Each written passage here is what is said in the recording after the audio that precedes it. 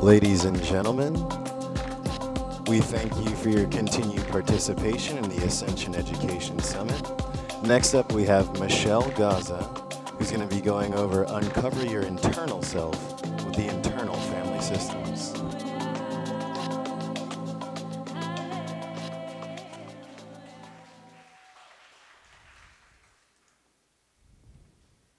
Okay. Oh, good, it's working. Before I start, I want to take a moment to just thank Cheryl and all the other people who busted their behinds to make this happen. I am so impressed. I am so touched by the warm welcome that we received. And I just really want to acknowledge, the attention to details. Sometimes the spiritual, let's just say, New Agers or searchers, we get really caught up in the non-physical because it's interesting, it's exciting, it's mysterious. But the mundane plane is part of being spiritual. And you all handled it. Yes. I feel so good in here. I feel like you laid the foundation for us to come together, and I feel relaxed, and I feel so grateful, and I'm so proud of you, Cheryl. It is wonderful. Thank you. So, yep, God is calling. So my first question is, I want to know, did anybody here have a perfect childhood? Anybody? Okay, so I'm in the right place. So what I'm going to talk about today is how we heal the rifts that are created by the inevitable traumas, conflicts, confusions that happen when we incarnate as a human. So I'm going to speak in particular about a system. It's called Internal Family Systems Therapy. It's a very awkward, clunky name. It's not really sexy, but it is one of, if not the most powerful system I have found so far for integrating that trauma that we're all experiencing. So the Reverend really warmed it up for us because you were speaking about the energy of this, right? Energies of distortion versus cohesion, right? So those energies, they have faces and personalities and thoughts and ideas. And this is going to be about how we bring those together for healing, right? So my mentor, Richard Schwartz, he started as a family therapist. And in that system, the idea is that everybody in the family gets kind of pushed into a role. You might have the golden child, the black sheep, the martyr, whatever those roles are. And in their approach, if you just get people out of that role so they're not stuck in that role, then everything can heal. So he was finding that this was working fairly well, except he seemed to see that in lots of these families, there would be one child who just wasn't really shifting, like something was going on. And a lot of their approach was about, you change that external relationship, you don't have to go inside as much.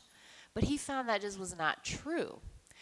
And he was working in particular with a lot of young women who had eating disorders or were self-harming. So I'm going to tell you the story of how this IFS, Internal Family Systems, was born. So Richard Schwartz, he had a client who was self-harming. She was cutting herself. And so, as you can imagine, she would come to sessions and he would try to get her to stop cutting herself. Because if you have even a little bit of heart, you see another human being harming themselves, you'd want them to stop, right? So he was working, and they were always at an impasse, battling. Every session was a struggle. And she'd come back still doing the same thing. So finally one day he had a session with her, and it was his last session of the week. She sat down, he sat down. He said, okay, we're not leaving until you promise to stop doing this.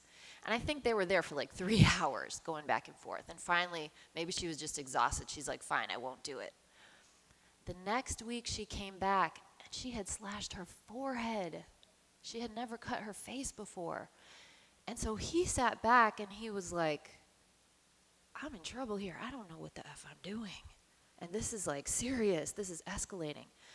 So something shifted and he just got honest with her. He's like, I don't know why you do this, and I don't know what to do. So instead of this well-intentioned part of him trying to go in and fix her and stop the behavior, which is disturbing, he shifted back into curiosity and openness. So just that shift in energy, it allowed her the space to start talking about, indeed, why does she do this? And what they came to discover is that she was being sexually abused by a family member. She couldn't get out of the situation. So this self-harming was a way for her to cope with that. Because if I'm harming myself, I'm in control. It gives me a physical focus point that takes my attention away from the emotions, the anger, the rage, right? So suddenly now, this part of her that was the enemy became a superhero ally. This part of her that was in charge of cutting her was really in charge of keeping her sane in a situation where, you know, anybody would want to explode, right? No-win situations. And every one of us has found ourselves in these no-win situations. You maybe were born into a family. Maybe it was a lowercase t trauma and just you and your parents just weren't energetically compatible or they didn't understand you. Or maybe it was uppercase T trauma and you were living in a nation that was at war, right? Mechanically, all those traumas on that spectrum, they operate the same way because what they do is they split us. They fragment our consciousness. Okay, so that's what we're really going to talk about today is how to gather up those pieces of your inner mosaic so that you can become a coherent being again, back into the 0 point of the unconditional love where all the magic happens. So as Richard Schwartz began to work with her and began to see that this part of her was indeed a superhero that was trying to help stabilize her in the best way it knew how, again, in a no-win situation, finally that part was able to relax enough and move back so that they could get to the core of where the pain was. Now, in internal family systems, we have labels for these categories of parts, okay? So there's 3 categories. The first, we call managers. The managers are proactive protectors, right? So they're the ones who say never again. So I know, I was mugged on 8th Street, and my managers are going to make sure I never go anywhere. I don't even think about 8th Street. I don't go to 8th Street. I don't look at pictures of 8th Street, right? It's avoiding getting triggered at all costs. And I'm really first going to talk about these extreme unhealthy versions. Now, the healthy version of a manager, a proactive protector, is getting your laundry done. You know, everybody's managers made sure that they were clean and presentable today, right? You get your rent or mortgage paid. You've got food in the refrigerator. So that's the healthy version. I want to prevent starvation or social embarrassment, so I'm going to handle my business. But when they're unhealthy, they can be very extreme, controlling OCD. Like, it's not just enough to wash my clothes 1 time. I got to wash them 5 times, and I got to wash my hands 1,000,000 times. Or I have to be very rigid about who I'm around, very inflexible. That's like the unhealthy version. Second category of parts is called firefighters. These are the reactive protectors. So just like firefighters out in the world, if your house is on fire, they're reacting right away. They're running to your house. They got the hose. They're going to put the fire out. But they're not really concerned about social graces. Like, they don't care if your laundry is done. They don't care if they break the vases as they're taking the fire off your house, right? So it's more reactionary. So the idea is with these firefighters is once those inner pains are triggered in you, they step up to put out the flame of the pain, okay? So when they're unhealthy, this can be extreme things like drug addiction, porn addiction, eating too much, all that sort of stuff. When firefighters are healthy, it's more about like a balanced way of being in the moment, making sure you're social, you have social connections, you're not like uptight working all the time, right? So they're really concerned with being here now and having fun and like making some jokes sometimes, right? So that's the range for them. Now, the third category is the one that everybody's afraid of. We call this the exiles, okay? And I literally have met, didn't meet the Dalai Lama, but I met Desmond Tutu. I've met a whole range of these high, famous spiritual people, right? And I guarantee you, everybody has these exiles.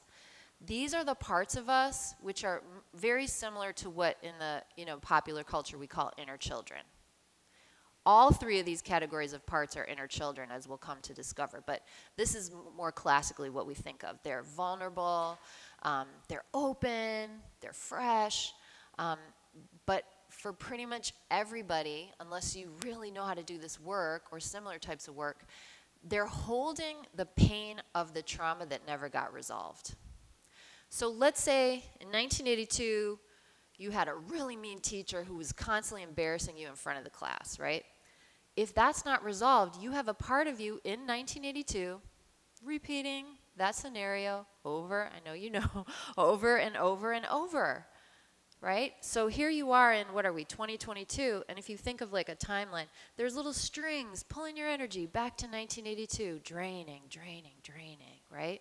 So we can turn to pharmaceuticals, but that's just masking the symptoms. There's still this little second grader over here, like, really upset.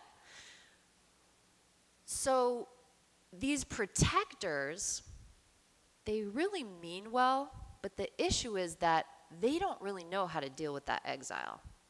So they're going to do things like using the drugs to numb the pain, or with the managers in the proactive sense, really trying to control the environment so nothing comes up in the horizon that's going to trigger that pain from the pain body, right? So in the Freudian model, we have similar scenario, these three parts. You have the superego, which is similar to managers, kind of high ideals, trying to keep things perfect. You have the ego, which is similar to firefighters. And then you have the id, which is similar to exiles. But the problem with the Freudian model is it just has the parts. There's no higher self, there's no God. So all you have is parts, little inner children trying to figure it out, battling.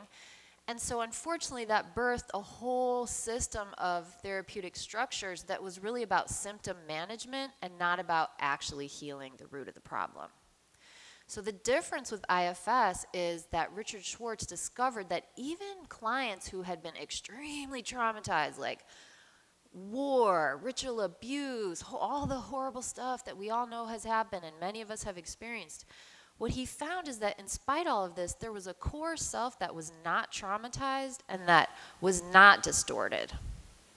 And so the real medicine was about bringing these injured parts of us back to that core self. You could call it your inner divinity, your higher self, source consciousness in you. Because once you bring those parts there, some very special things happen. Because number one, the higher self, it's not traumatized. So you can be in the middle of war where you are definitely traumatized, but this aspect of you is calm, clear, patient, not panicking, just chill. Because the higher self remains in the plane of existence where it's always aware we're eternal beings of light, never really born, never really die. All things can be healed. All hearts can be healed. Every problem has a solution. Every disease has a cure. So if that's where you live, even the most horrific trauma actually doesn't seem intimidating. But when you're down here, and I'm sure some of you might remember, maybe I remember pre-incarnation raising my hand because I was asked, oh, you want to come and do this crazy mission? And I was like this, and nobody else in the room raised their hand. I was like, am I making a mistake? Because from up there, you're in that unconditional love. It's like, oh, the people, they just need that unconditional love. Oh, so easy, it's so simple. But then you get down here and you get in the feelings and the confusion and the chaos and the projecting and the back and forth and our own shame and blame. And it's like, ooh, this is no joke, right? And then sometimes like guns and bombs get involved, right? It's serious. And even though this is a persistent illusion, this illusion has real effects. Like you can damage your soul down here. So the beauty of having this inner divine self who is not traumatized but is still compassionate, right?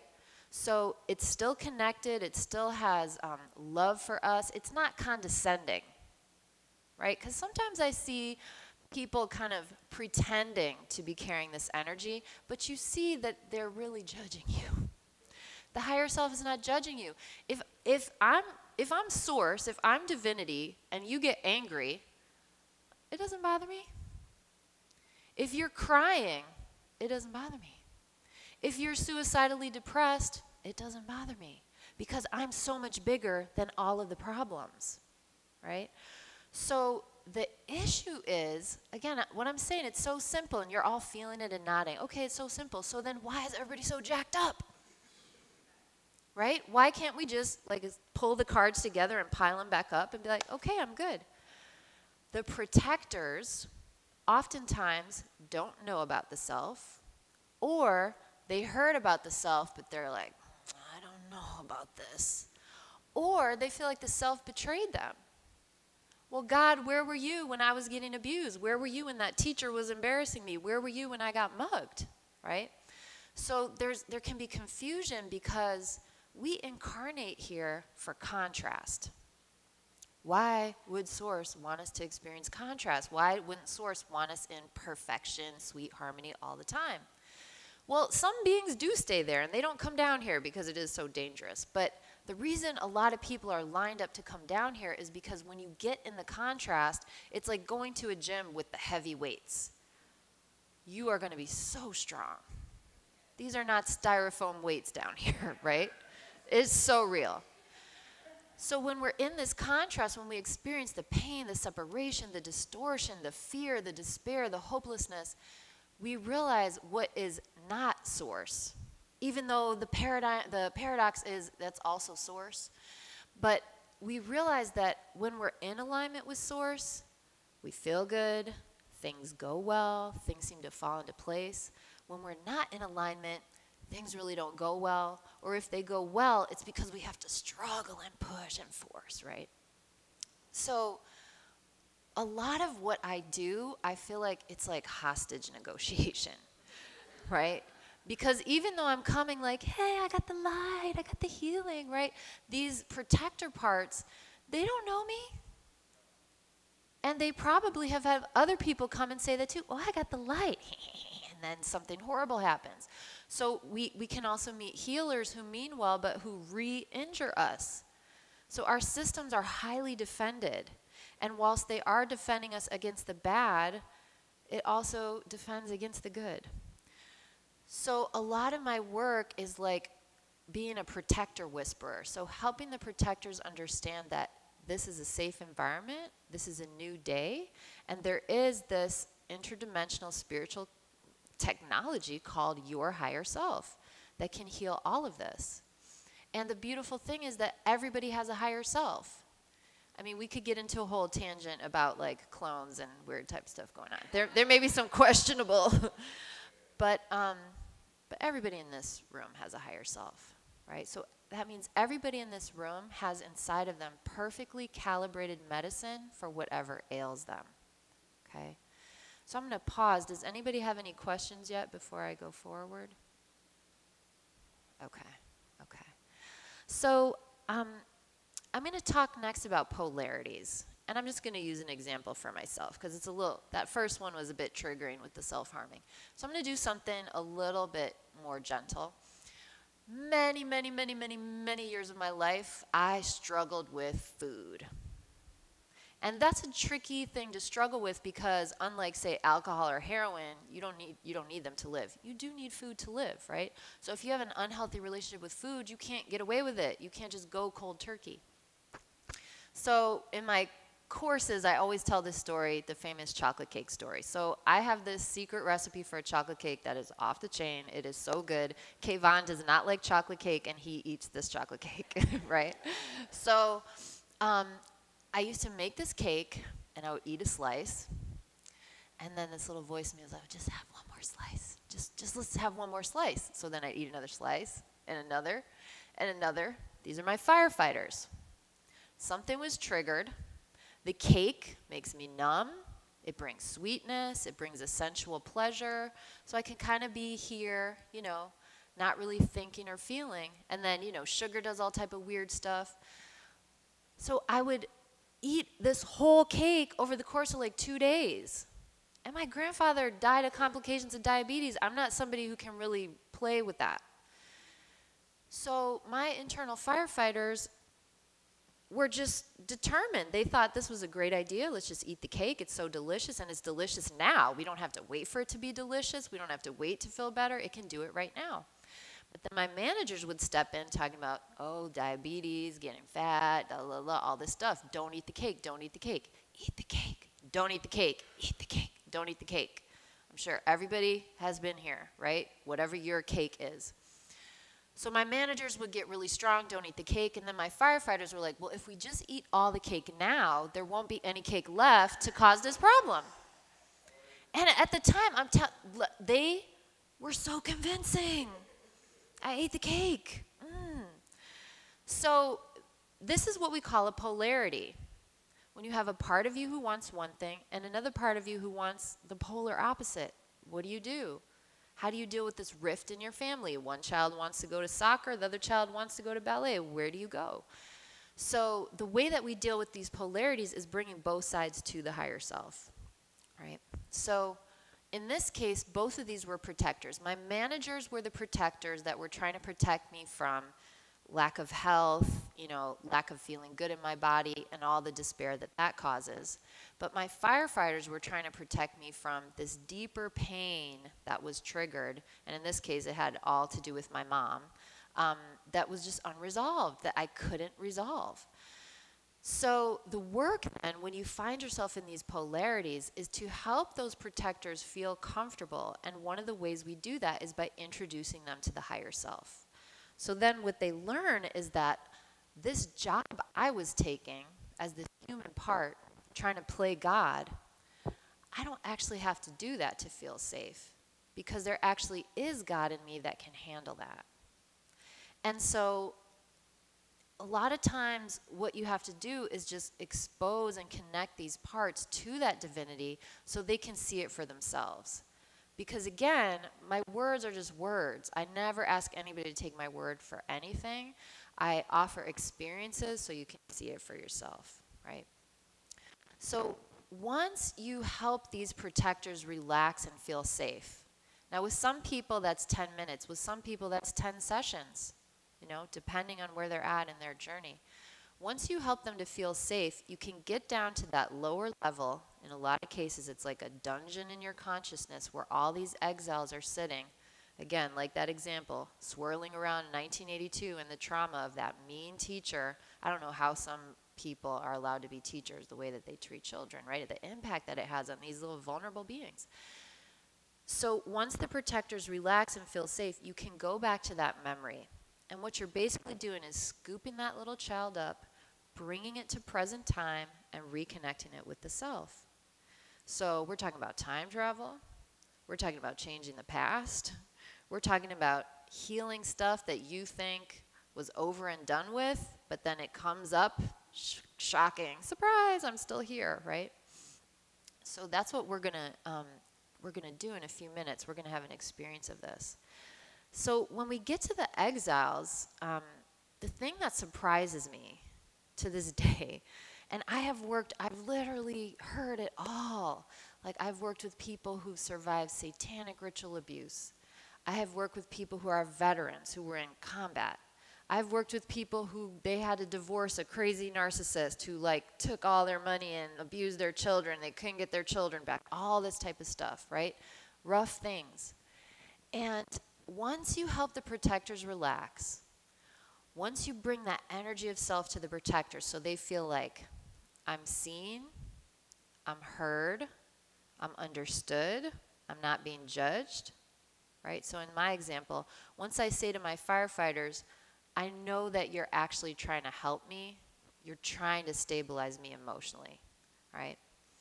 But do you really like doing this job? Do you like making me unhealthy and overweight and having stiff joints because of all the sugar? And if you really, really listen, they don't like doing it. I mean, the average alcoholic, they don't actually like drinking alcohol. That's the crazy thing. The firefighters are doing it because they feel they have no other choice. If I don't drink this 15th beer, I'm going to feel those feelings, and those feelings are going to kill me. And that's really what the belief is in most people. If I feel that, I'm going to die. Because the initial impact of a lot of these things, in most cases, happen during childhood, especially those first early years. Is it on? Oh. At the time, it did feel like you were going to die because you were so little and vulnerable. So the belief is if I go back there, it's going to be just as bad. I'm going to be overwhelmed. So what we want to do as that first step is to help these managers and firefighters, these protectors, get recognized and seen. Like, I see you. I see what you're trying to do. I wonder how it feels to be you. Like, how does it feel to be an uptight manager where, like, you can never relax until all the laundry's done and there's not a single drop of dust in the house and all the bills are paid and you have $300,000 in savings in the bank, or you can't relax? How does that feel? Well, it sucks, but if I don't act like this, we're going to feel those feelings and we're going to die, right? So, like, with managers, you can have these socially acceptable addictions like being a workaholic, making lots of money, all these things that society actually is okay with, even though it's just as destructive as the alcoholism and the self-harming and all this.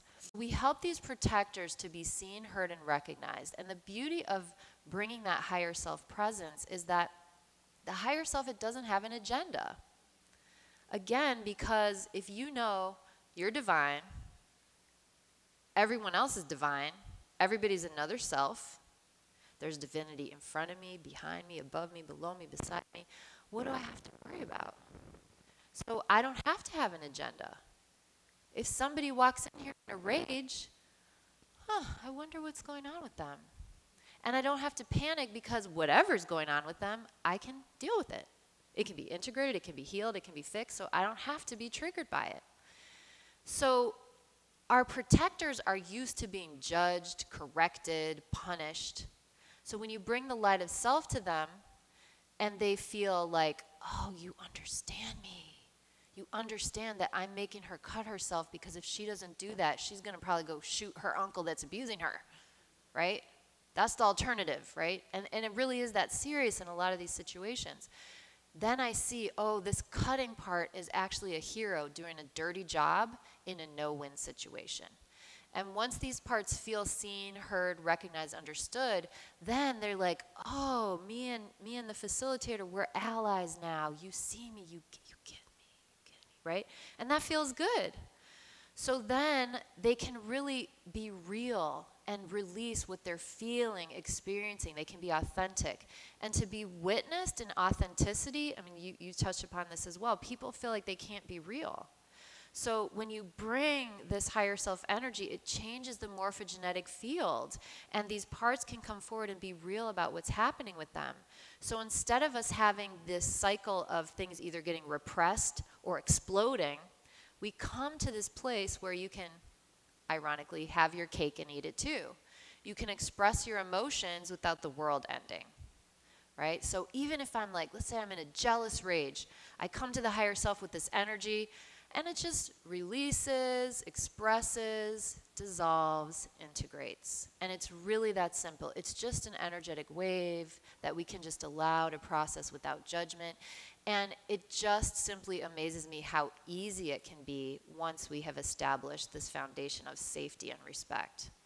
So once the protectors feel safe and we move down to the pain of the exiles, we scoop them up and bring them to the present, and then we give them the same medicine. How did it feel to be in second grade with that mean teacher? You know, how did it feel when you got attacked? How did it feel when you get mugged? What was that like for you? And just really listening without cutting them off, without telling them how they should feel, right? A lot of times manager parts will step in when an exile comes forward and is talking about, say, like, my dad was abusive.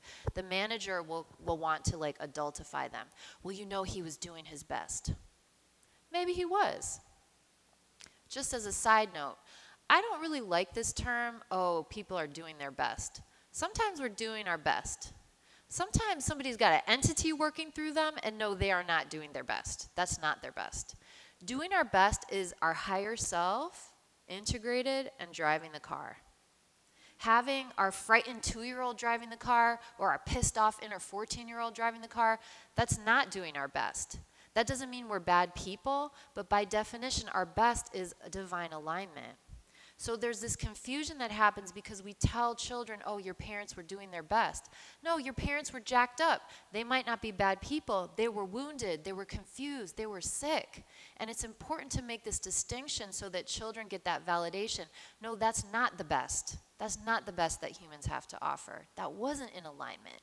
And we're not doing that to throw your parents under the bus. We're doing that for the discernment. It didn't feel good because they weren't doing their best. But the beautiful thing is that now, whatever you didn't get as that child, the higher self can bring the best, right? So we can have what's called a corrective emotional experience. If we can get the managers to step back and stop correcting the inner child. And we do this. I mean, when I became a stepmom, I started to see the patterns coming through me, and Junior would do stuff, and I saw these patterns, and I was like, okay, wait. I know how it felt when adults said that to me, so how can I do differently? And I'm not perfect, as a parent, but we do we do what we can to get more into alignment. And when we mess up, we apologize. We explain to the children, hey, I wasn't doing my best. When I snapped on you, I wasn't doing my best. I was tired and I was hungry, and me and your dad just had an argument. So it's not you. So, okay. Before we go in, any other questions? Any comments, questions? Okay.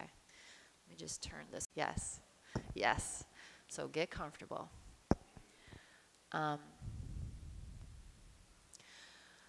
Okay. So we've just had a beautiful time connecting here, more kind of mentally. The heart field is open as well.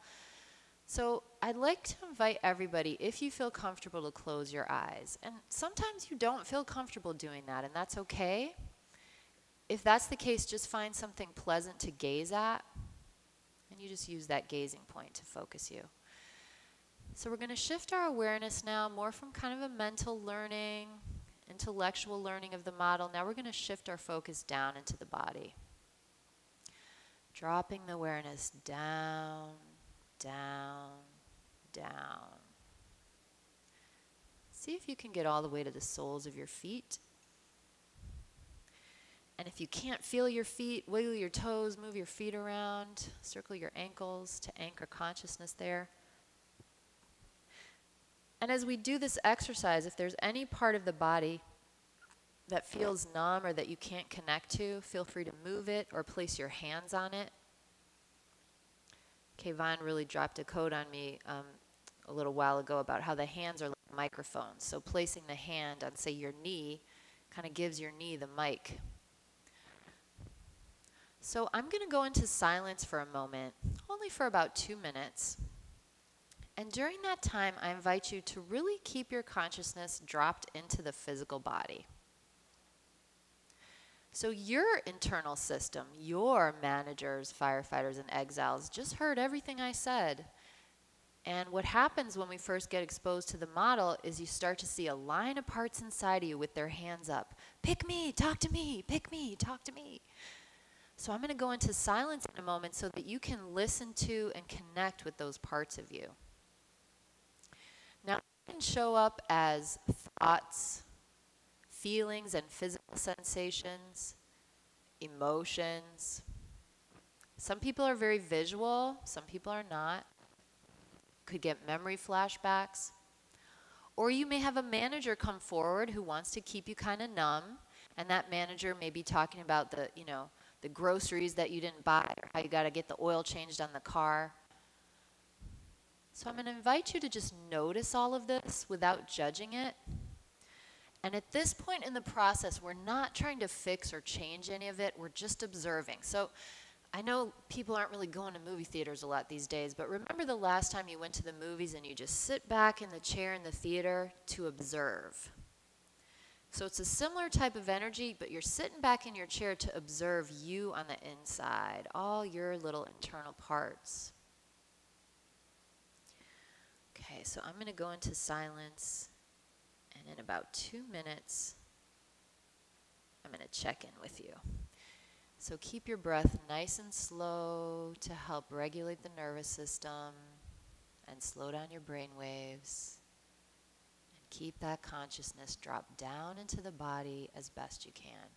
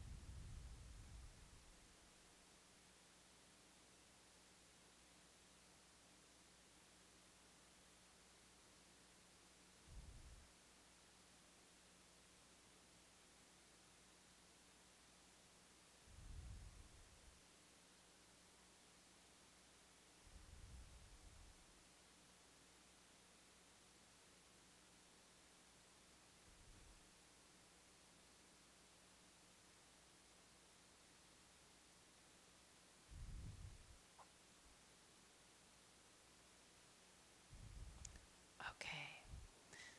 So just take a few seconds to just kind of review what you noticed. Just kind of take some mental notes.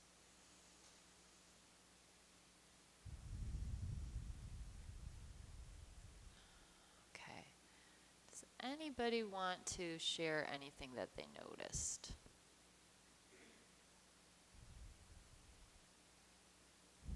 Okay, Vaughn. I know.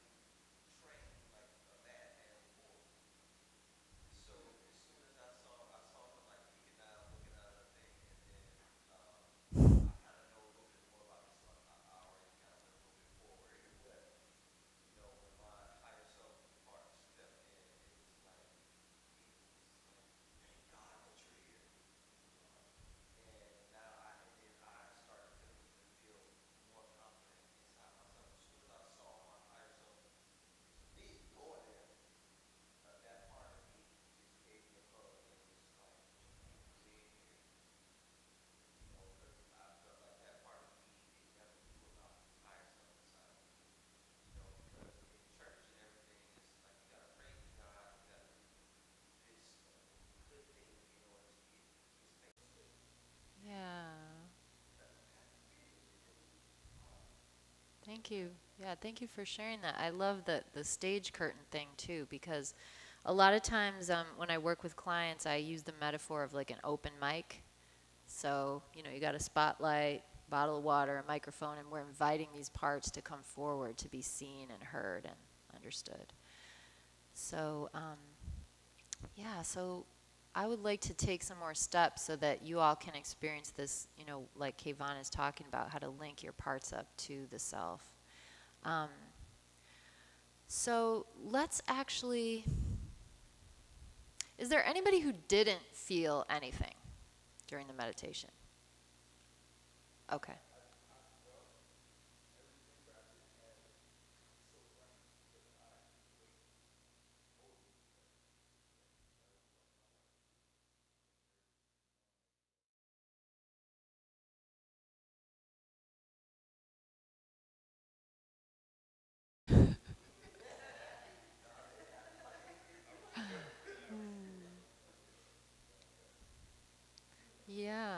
it's very common when we find ourselves in these groups that you have parallel parts.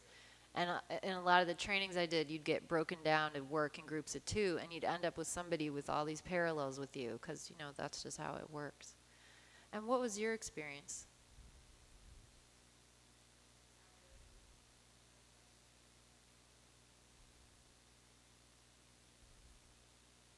Yeah, so it's important to know sometimes it won't be visual.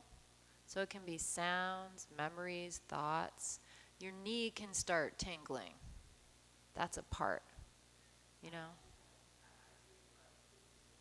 Yes. Yes, thank you. And that's important to understand because some of our parts are very verbal. Some of them can show up visually. Kayvon also has a very visual brain. Not all of us have very visual brains. I don't.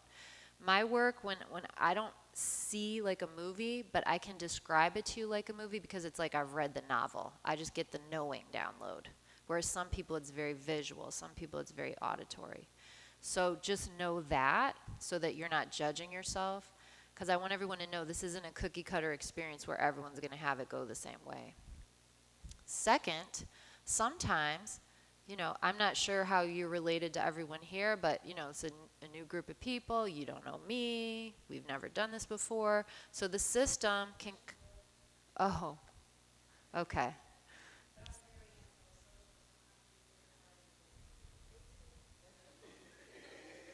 And so that can be an issue. So, and that's really important to know and to honor because some people thrive healing in a group and some people don't. There's some people who work with me, they only will do one-on-one. They don't want to do group stuff. And there's some people who live for the group. So again, just honoring, if what you need for safety is to work one-on-one, then that's what you need. You know, sometimes I've seen people bring stuff to a group healing that's really big, and it was so big they felt like they couldn't do it unless there was a bunch of other beings holding the energy down, you know? But then sometimes there's something really big, and it has the opposite effect. They're like, this is so big, I don't want to do this in front of other people. And everybody's different, okay? So being really careful to honor your own experience, and it's a whole range. It could get very weird, it could be very mundane, but just to honor what's coming up. Another thing that comes up sometimes is like you'll see or hear or experience something weird and you're like, well, I'm just making this up. Okay, let's say you are making it up. If you are making it up, why is it that particular content though? Like if you're making up a little boy in a Batman costume running around, why that? Why aren't you seeing like a guy on a horse or somebody playing baseball? Why is it that particular content? Because sometimes our managers, because they're afraid, managers like to know in advance what's going on. They want the itinerary, they want it on time. They're like very German, you know, on time. So this starts to divert from the plan, from the agenda. It's like, whoa, you're going into some feelings here. I don't really do feelings, right? Managers, even when they're healthy, they're not really the feely people inside of us. So sometimes that can shut us down just because this can go really deep, really fast, and it feels destabilizing. So it can numb us out, right? Even in one-on-one sessions. So what I'd like to do now, actually, so you kind of warmed up doing that meditation, but let's just take another moment and just consider an issue that plagues you. And it could be something real gentle, or if you feel comfortable, go a bit deeper. So Kayvon offered this. I have this issue that whenever I'm getting ready to present, I have this belief like I got to be so Hollywood and, you know, am I going to like make the mark and all those sort of things, right? So that could be the one that he's working on. You know, the issue could be my spouse is triggering the heck out of me and we're caught in this cycle I don't know how to get out of. Yes. Many people can relate. Yeah. So just kind of take a moment and feel what's the thing that like if you could shift it and heal it, it would make a difference in your life, whether it's a little difference or a big difference. So I'm just going to be quiet for a moment and just kind of find what that thing is. Like what's coming up for me now is like this weird relationship I've developed with exercising and self-care and like the blocks I have around that, so that I'm feeling that right now.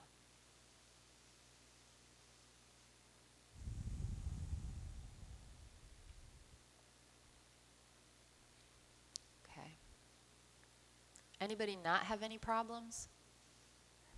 Okay. So in this exercise now, you're going to invite any part or parts of you related to this problem to go in this magic healing room. Okay, so again, some of us are very visual, some of us are not. So if you're not visual, just imagine this healing room. Imagine what it smells like. What does it feel like in there? It might feel very much like this room. You know, calm, safe, secure. Maybe it's quiet for you. Maybe you need music in your healing room. So we're just going to set the stage internally. Imagine this beautiful space, inviting and safe. And then you're going to place any part or parts of you that are part of this pattern or issue that you can't fix in the room. So I'll give you a moment to do that. And again, remember, you may see them, you may hear them, you might just feel them. You may feel like your stomach drop. You might feel your solar plexus start to churn. Your heart may be racing. Or you might feel like dejected and lethargic. But just notice.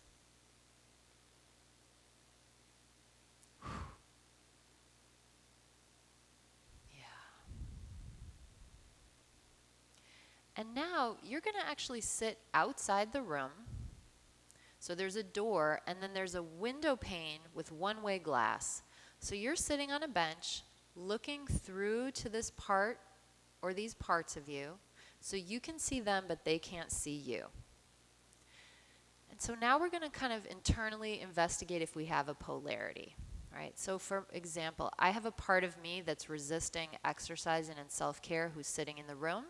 And as I sit on the bench, I notice a part of me who's pissed off at that part. Why are you blocking us from getting healthier? So just start to notice, do you have any parts of you that feel some type of way about the part inside the room?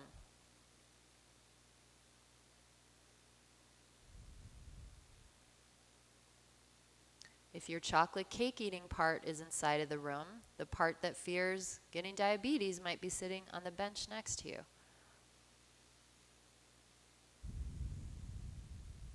If you need to confront something with your spouse, right? Maybe the part of you that doesn't like confrontation is in the room, and the part of you that just wants to chop their head off is sitting on the bench with you, or vice versa.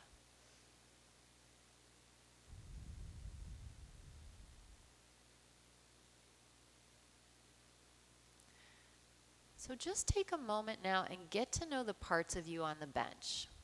How do they feel about this target part inside the room?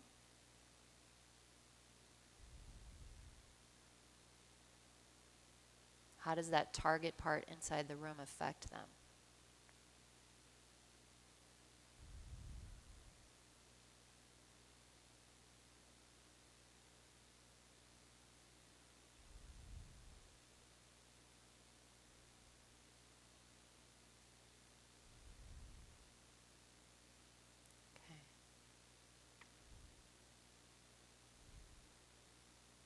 Okay, beautiful.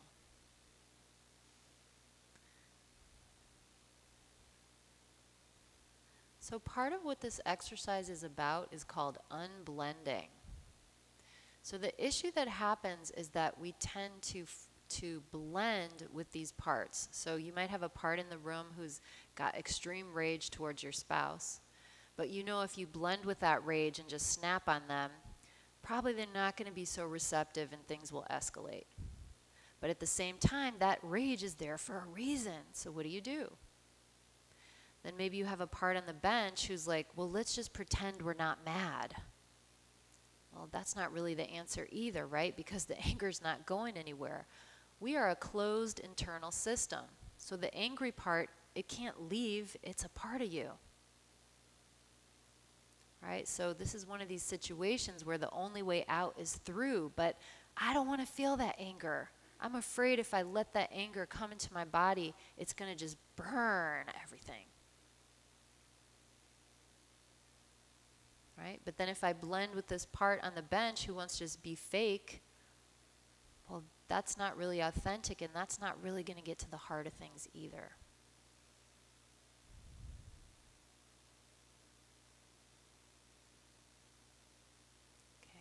before we take the next step? Is anybody stuck or needing help? Okay. Okay, beautiful. And it can bring up emotions.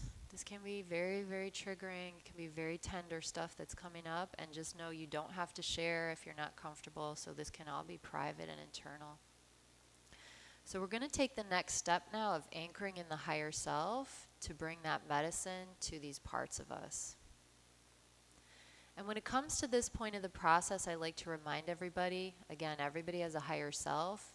You don't have to be like Eckhart Tolle's best friend or hang out with Lao Tzu or know Jesus and Buddha personally like they're in your living room all the time. You still have a higher self, even if Oprah is not trying to interview you for her spiritual podcast. So everybody has this. So this is just a matter of relaxing and allowing what's already there at the core of your being, just surrendering to what you already are, which is divine. So we're going to do this meditation. There's 4 rounds of just focusing on different qualities of the higher self and inviting those qualities to really spread throughout the physical vessel and anchor into this plane. So slowing down the breath. Inhaling, we're going to focus on compassion and connection. So if I know that everyone is another self, and if I know I'm an eternal being of light, everyone is another me, I can be compassionate and feel connected without any effort. The higher self rests, the home of the higher self is in the unified field of consciousness, so there's no separation at all. Separation is impossible. The higher self recognizes we're having a very persistent illusion of separation that is real in this plane in that sense, right? So the tea that I drank this morning, it didn't warm up your bellies because there's that type of separation. Even though behind the veil of this holodeck, we are all source. And when we tap back into this knowing, it's easy to feel this unconditional love, compassion, and connection. So on our next exhale, we're going to release this compassionate connection into the world around us.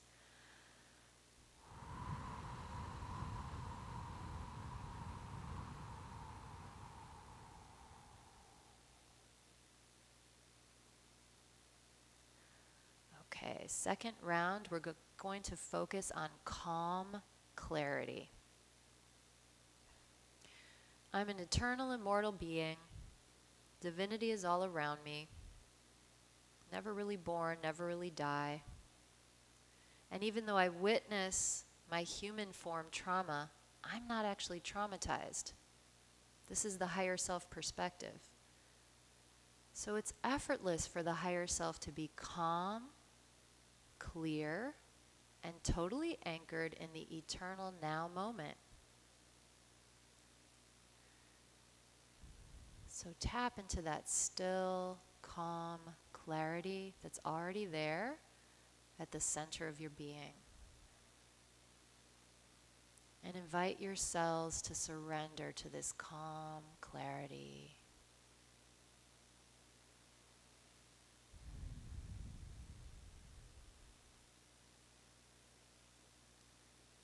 Good. And on our next exhale, we'll release calmness and clarity into the world around us.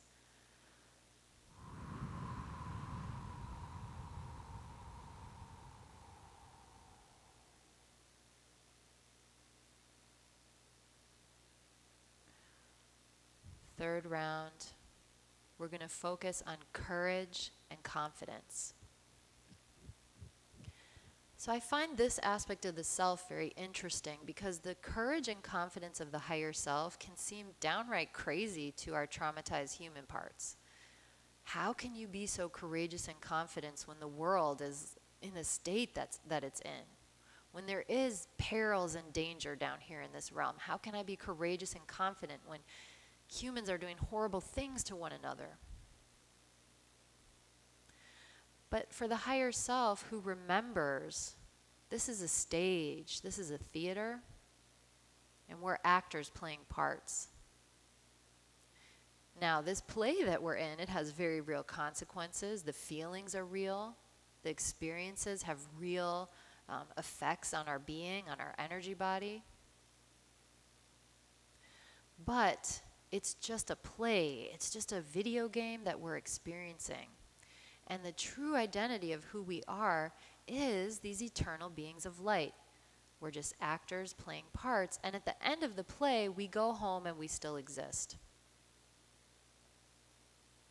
And then again, if I know divinity is everywhere, inside of me, in front of me, behind me, below me, above me, beside me, what do I really have to be afraid of?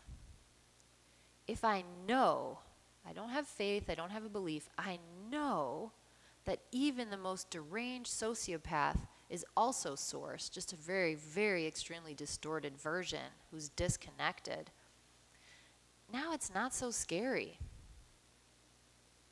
And when I realize, and this can be a difficult one to accept, even that crazy deranged sociopath is on some level a part of me,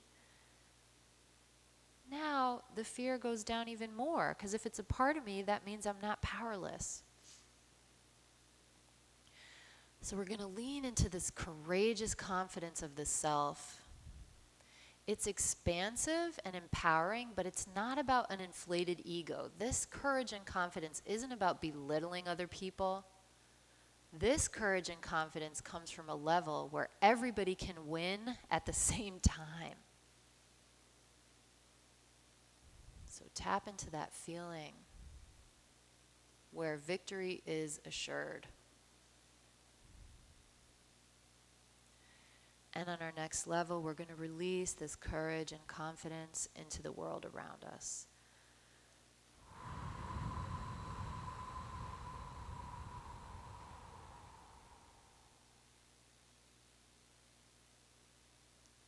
Okay, final round. We're going to focus on curiosity and creativity. So this exciting aspect of the higher self, curiosity, is so special because it brings the energy of allowing. It's the opposite of having an agenda. And because it's an allowing that's backed up by courageous confidence, it creates space for all of our parts to come as they are so that they're all actually welcome. So anger can come, temper tantrums can come, terror, fear, hopelessness, sadness, jealousy, confusion, envy, all of it can come to the feet of the self without being judged, without being condemned, without being pushed away. Instead, there's this open curiosity where I can let down my defenses because I know I'm not going to get judged or attacked, and I can just be real. I can finally be real. I can release that block in my throat chakra. I can release the blocks in my heart, the blocks in my emotions, just let it out. And the interesting thing is, when we get into this space, the stuff that was so scary and so big, it's actually nowhere near as big and scary as we thought it was when it's in this field of no resistance to what is.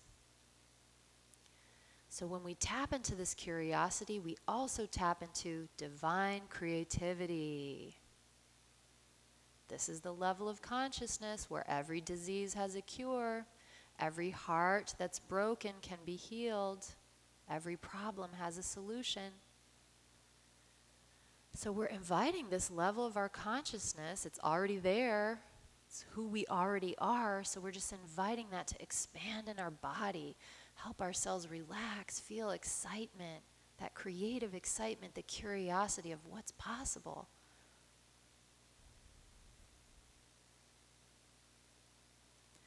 And on our next exhale, we're going to release this curiosity and creativity into the world around us.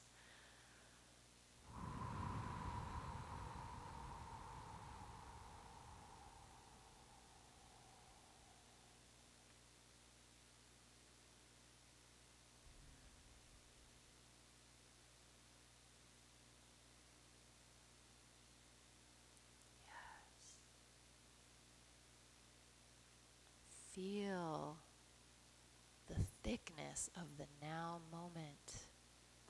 dropped into together. The peace, the stillness, the ease, the grace.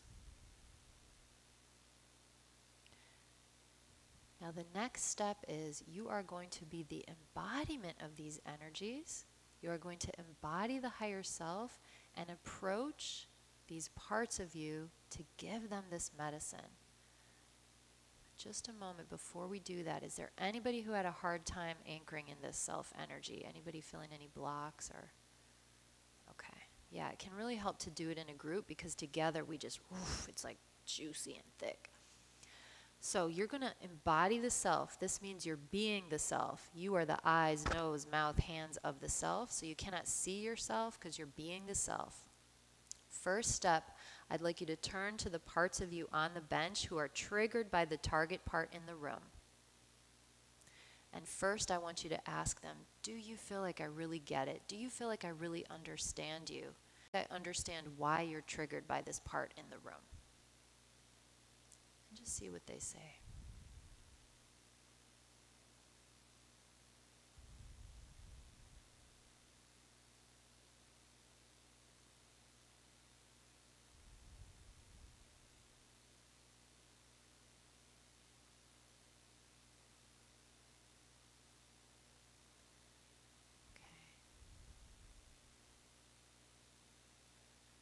Okay, and so for the next step, let this part or these parts on the bench know that you're about to go into the room to work with this target part. Now the parts of you on the bench can stay on the bench or they can go in with you. It's really up to them, but the higher self is leading this process. Right, so what we're doing right now is called unblending. We're separating from these different human parts of us, different aspects of us, so that we can see them and so that we can heal them with this energy of the self. So we want to be clear that we want to go into the room with this self energy of unconditional love and non-judgment. So if there's any part of you that's not feeling that, they can just stay on the bench and watch. And they're allowed to feel how they feel. It's understandable. Probably they've already told you exactly why. Or if they feel ready to be a tiny bit softer, they can go in the room with you. So if you feel ready, go ahead and touch the doorknob. Sometimes parts on the bench are like, don't go in there, right? So just reassure them. We're just going to go in for a few minutes. We're going to go in a very controlled, gentle manner. So go ahead and open the door and go into the room. Maybe you're just going as the self. Maybe the parts are going with you. And just start by sitting across from that target part. And we're just going to start without speech. Just notice this part of you, the target part, and with every exhale, send it a wave of compassion. Let it feel your connection, your curiosity, your lack of judgment. Let it feel your calm, clear courage.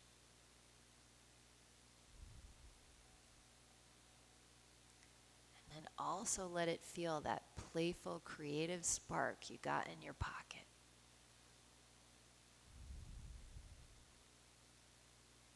Let it feel that hopefulness.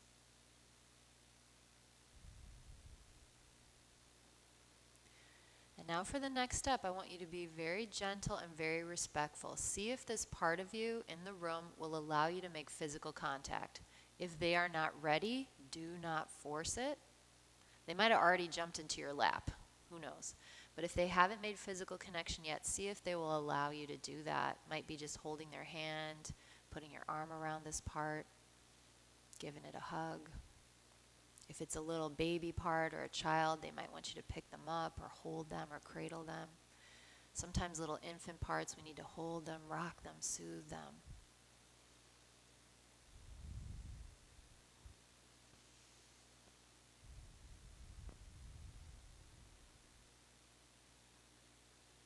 And now asking this part as well. Do you feel like I get it? Do you feel like I really understand what's happening for you? Do you feel like I understand what it's like to be you?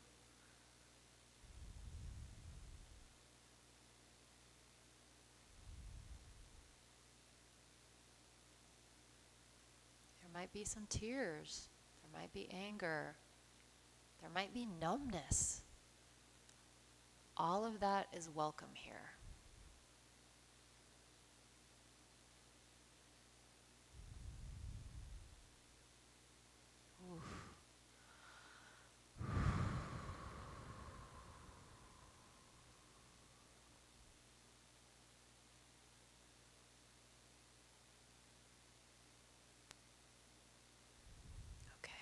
Before we take the next step, raise your hand if anybody still doesn't understand the part. You're still not clear on what the part is showing you. Okay. So now I want you to ask this part, do you feel open to doing a healing ceremony today to release this suffering, to release this pattern that you're holding? Sometimes the parts aren't ready. Sometimes they're already moving. They're ready. They've been ready. So just see how this part of you feels. And there's no right or wrong. Some parts, they need several steps before they're ready to release that. They may need a lengthier session with you. They might have more memories they have to show you. Some parts are ready to go. If your part is not ready, then I invite you to stay in the room with the part. And the work is to just continue to shower this part with the unconditional love, the patience, the calm connection. But if this part of you said yes to the healing, then we're going to offer a ceremony using the elements. So in this ceremony, this part of you is going to be invited to wrap up all this traumatic stuff, the yucky feelings, whatever sort of heaviness, whatever electric charge is stuck surrounding the trauma, the confusion that they hold. And we're going to wrap it up in a bundle and release it to the element or elements of their choice. So water, wind, fire, earth, wood, metal. Sometimes parts like to just release it to the central light of source. Sometimes parts want to invite in your angels, trusted benevolent ancestors, particular gods or goddesses that you work with, spirit guides, creator beings, Jesus, Buddha, Mary, Allah, whomever works with you, whomever you experience as a safe place. If that feels necessary, invite them in. And we want to make it very clear to this part, we are not trying to get rid of the part, we're just getting rid of the stuff that's not serving anymore.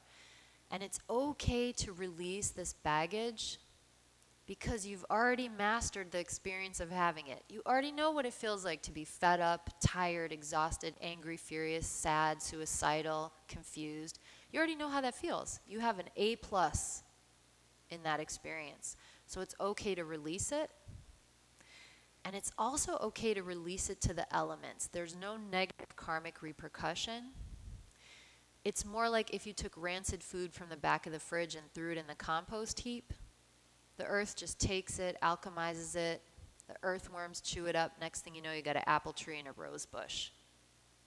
So in fact, the elements love when we do this healing with them because when we are not healed, when we are suffering, the elements suffer. Our air is polluted because our minds are polluted. Our waterways are polluted because our emotions are polluted. The earth is polluted because our bodies are polluted, and so forth. Okay, so the elements rejoice when we do this work. So just take a moment and ask this part of you what element they would like to use and what form of the element. And oftentimes they'll need to use multiple ones. I want you to totally trust this part of you because, believe me, they come up with stuff that you would never have thought of. They come up with the most ingenious ways to use these elements. So just take a moment to listen. And we'll begin in a second.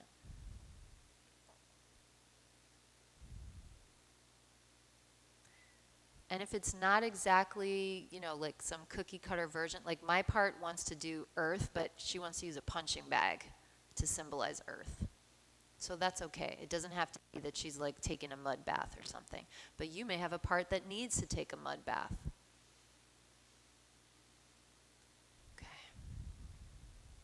So for the next step, we are going to remain anchoring the higher self in our body. And all of us are just going to be witnessing this part of us releasing the crap that they're done with. So go ahead and invite this part of you to begin the ceremony. And you are just holding space, the golden light of Source embodied, giving protection and compassion as this part of you begins the ceremony. Maybe they're burning your rage in a bonfire. Maybe they're releasing trauma into the river. Maybe they're releasing their confusion to the ethers and the air and wind. So just take your time and support this part of you to release.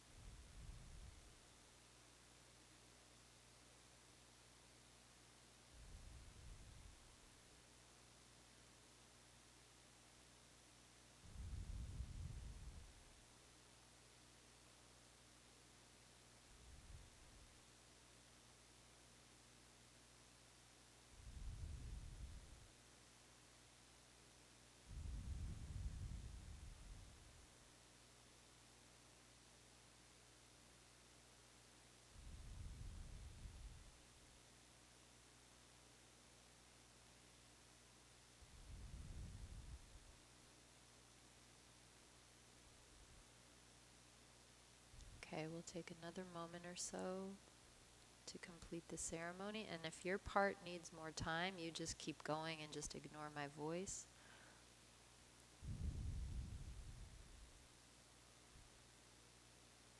And if you're not sure, you can just ask the part, do you feel complete? And they may decide they need to use one more element, or they may be complete. So just investigate where you're at.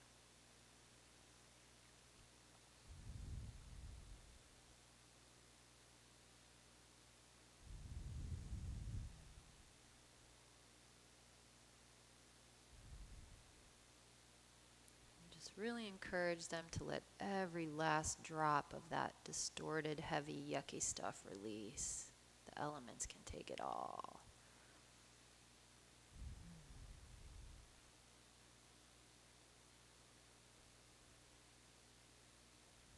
Okay. So now this part of you has released this junk, this gunk. Possibly for the first time ever, this part of you has a free will choice to take on a different type of energy. So sometimes a shy part may want to take a public speaking course or a theater course. Sometimes a part that was afraid to be an artist may want to start painting. Sometimes a part that was not wanting to exercise at all is now willing to do exercise in a way that's really authentic and appropriate for you and your energy in the moment. You know, not what somebody on the TV says we should be doing for exercise, but what you really need. So sometimes a part can have a total flip and go to the opposite of its old job. And now what this part of you may want to do, it might not be 3D. So if this part says, I want to play basketball with leprechauns, or I want to go ride a unicorn down a rainbow, that is A-okay. Encourage it, listen, support. Is there anybody still not clear on where the part wants to go or what it wants to do? Okay.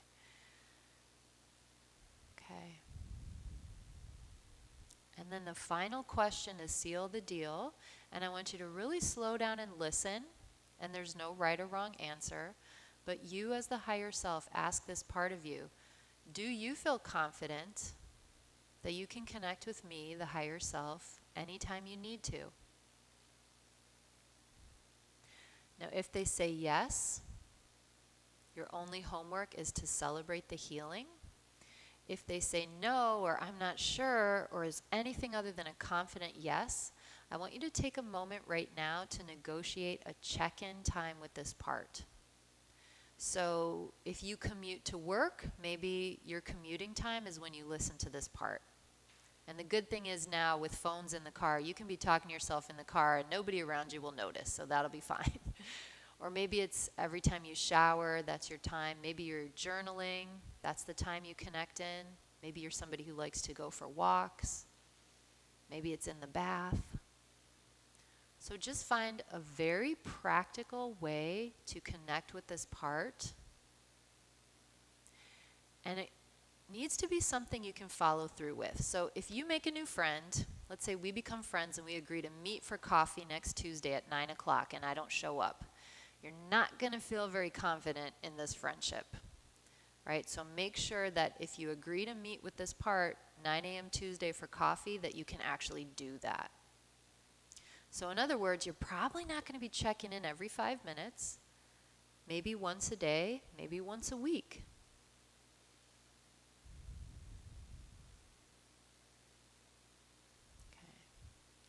So if you need some more time, take your time in the room with the part. If you're complete, if you know what the check-in is, or if they trust the connection to self, now both of you can go outside, and if the parts on the bench didn't come with you, you can meet with those parts. How do these parts feel now that they've seen the target part heal and change? Has it changed anything? Right, so I had two parts who were totally at odds, and now they're actually sitting together really very calm. They understand each other better.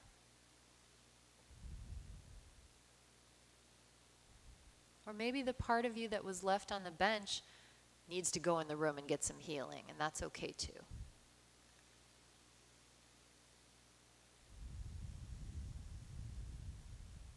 Okay. So if you need a few more moments, go ahead and just finish that quietly inside of you. If that feels complete, when you're ready, just gently open your eyes.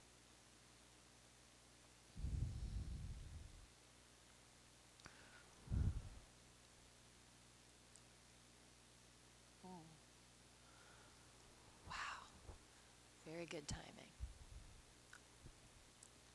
Yeah. Ooh, that sounds good.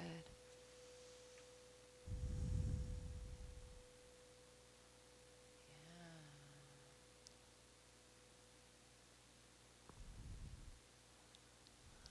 Okay. Anybody feel comfortable sharing what they experienced in there? Yeah, please.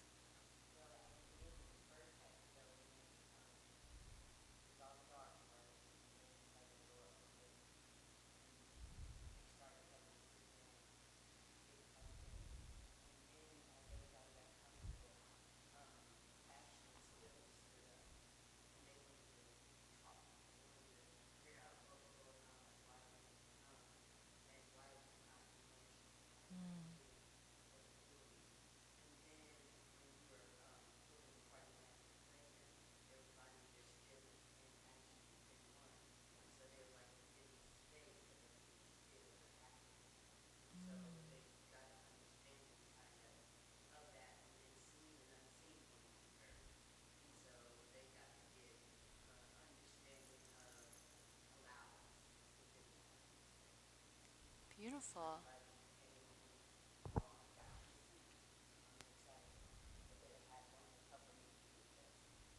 Okay, beautiful. Thank you. And did they feel the need to release stuff with the elements? Okay. Okay.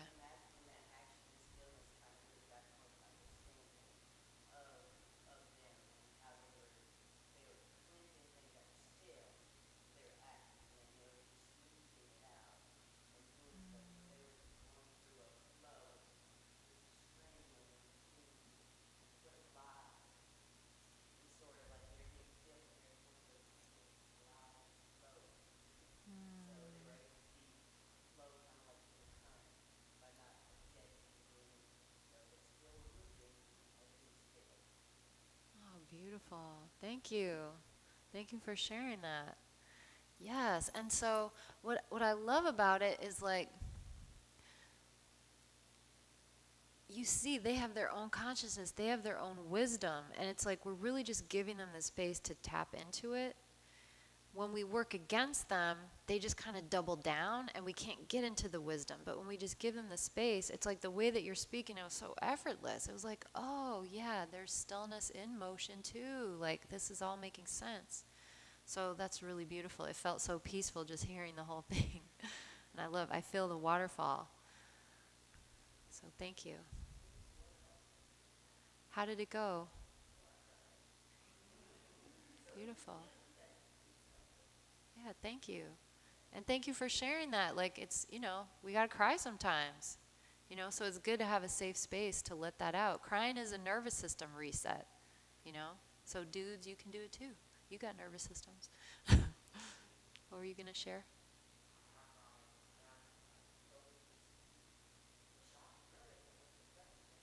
Yeah. Yeah. Beautiful. Yeah. And so then did you discover something new about, or did you already know what the tears were about? Okay. Okay. Okay. So you had some clarity, but this allowed the emotional body to release. Okay. And what elements, you said you used water also or no? Oh. Oh, I feel it. It feels so good. Yeah. Thank you. Yeah, thank you for participating. Did anybody have a part that doesn't trust the self right now? That's still not feeling secure? Yes.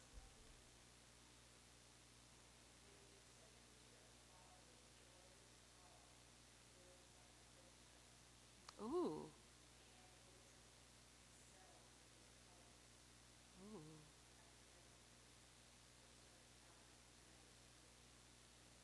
Okay. Beautiful. So thank you for sharing that, because sometimes that's the boundary.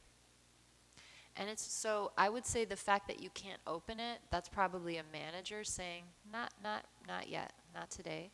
And as you shared, you're more of a kind of introverted, you're not a real social being. So for you to get inside that chest, you may need to do a private session, a one-on-one session with somebody you feel comfortable with. And we really want to honor that. So I'll give an example when we work with these protectors. I have a client who just very extreme abuse, went through the foster care system. Her biological mother actually tried to drown her when she was 2 years old, like really horrible stuff, right? So at this time at this point in time in this story I'm going to tell, when we were working, she was staying with a friend. She was homeless at the time. And so she would do sessions. We're doing them remotely on the phone. She would be in her car to do the sessions. So if you look at this work, like if your inner world is a house and we're going from room to room, finding the distortions and finding the parts, right? We're about to go in this room with this traumatic memory, and her protector just basically was like, no, you are not opening that door. We are not doing that today. N to the O to the N to the O. So instead of being like, we're going in because I know best, because I'm the healer and I'm going to fix you. Instead, you step back into the self. The self, I'm not in a hurry if I'm in myself. I got forever. Why do I need to bully you? So instead, get curious. So like, well, what are you afraid would happen if we go in this door today? And her protector was like, well, she has to go to work tomorrow. If we go in that door, she's going to be out of commission for at least 3 days. It's not happening. And like, what do I look like forcing her to do that? That's like rape, right? And you see healers doing this. They mean well, but they're just not respecting the boundary, because it's understandable. Because again, when you know that there's pain in there, you want to get into the pain body and get it out. But we have to understand sometimes the fastest way is not the fastest way, because it can create backlash and repercussions and acting out, right? If you go in too far too fast and your nervous system is saying, don't open the chest today, that can cause backlash, like the cutting, the drinking alcohol, the spacing out, the having a depressive episode. So we want to do this work without destabilizing people, right? So back to my client, the part was like, nope, you are not going in here. No, we're not negotiating. No. But you can go in that room. So we just went in another room and worked with another part. She did a huge unburdening. It was a beautiful ceremony. And that's still taking one notch off the depth of her pain body, reclaiming more energy into present. And then a couple weeks later, we went and worked with that big, thick memory over there. That was pretty gnarly. So being gentle on ourselves, not imposing an agenda, and just listening. Your system, we know the hope chest is there. We got really good information, right? So this was a successful session because you know there's something there now. And you also know this is not the space to do it in, so you can make arrangements to get in a safe space to do that next step. So thank you for sharing that, right? So it's really important to not feel like, oh, I didn't do it like the perfect model of this, right? Because everybody's system is going to look different. I have worked with people who they have little exiles with the worst abuse ever, and you get to the exile and you think it's going to be tears and like a 20-minute unburdening, and the exile's like, I'm ready, let's go. They don't even want to do the ceremony. There's like, no, I'm going with the unicorns on the rainbow. And they're just done, and you think they would want to really, but that exile's like, I've been in that for 40 years. I don't need to talk about it anymore. But sometimes you get to them and they've been there for 40 years and nobody has listened, and they're like, finally, I need to tell you what happened. You don't remember this, but in 1992, your uncle did this and blah, blah, blah. You know, the memories will come up, because I do have clients who come in and they're like, I can't remember anything from age 4 to 12. Right? So we can bring that up. And sometimes you get to the 4 to 12-year-olds and they burst out and they want to talk, they want to be heard, they want to be respected, they want to be loved up by the self, right? So everyone is different, and you really can't predict. I have not seen yet a ratio of level of trauma and how easily the exile comes out. It can be so mismatched. So we just want to be respectful of every individual part, every individual person, right, going at their pace. Because if we do it this way, we become allies with the protective system, so we don't have those crazy backlashes afterwards. And this is why I caution people. I don't know if any of you have heard of EMDR. Yeah. So EMDR, it goes really fast, but we want to be cautious because it can bypass the protectors. So a friend of mine, her husband is a veteran, and he went and did EMDR. And it actually wasn't even combat stuff that came up. It came up that he was sexually abused by his dad and brothers, and it was totally suppressed. And he was not ready to deal with that. He just wasn't ready to deal with it. So they did this session with him. He got this memory back, and they sent him home with like no tools. He divorced my friend. He left them and will no longer see his children because he thinks, oh, this happened to me and I didn't remember, so what if I'm a monster and I'm going to do that to my daughter? So now he won't let his children come around him, and he has no skill set to integrate that. So those kind of tools are important to unlock things, but we want to do it in a certain order, right? We want to set this foundation where you experience for yourself, I do have a higher self, and I can heal this, and I can soothe my little inner children that are crying, and I do know how to do this. But if that foundation isn't there, and I just open up that room, and this crazy memory, you know, you're not ready. You're not ready. So the least we can do to our traumatized parts is be respectful and gentle. And in fact, going slowly is actually the fastest way to go, because then we're establishing trust, and the protectors know if they say no, you're going to listen. Because even though from the outside in they may look neurotic, they have their own inner logic that makes a lot of sense, right? So like a rescue dog, right? A dog that was used in fighting rings. You rescue the dog and you're like, I'm so nice, I'm so good with dogs, and you want to go pet it and you think you're going to have this nice connection, and the dog rejects you. Are we going to blame the dog? Everything it's ever known is that every human hand hit it, every other dog attacked it. We can't expect that dog to just be like, oh, I'm happy now because you said everything's going to be okay. No, we're going to work very gently, right? We're going to take baby steps. We're going to maybe sit on one side of the room and let the dog come to us, right? We're going to set up scenarios to have healing interactions and corrective emotional experiences rather than re-injuring. So that's really, you know, what this work is about. So I deeply appreciate all of you stepping into this and doing this work. It takes courage to look at our stuff. Yeah, good job, honey. And I will be around for the next couple days. I do have cards as well, so if anybody feels like they need some follow-up or you need private sessions, I'm here for that. And I think it's time, but just briefly before I go, anybody have any other questions or anything that you want to share?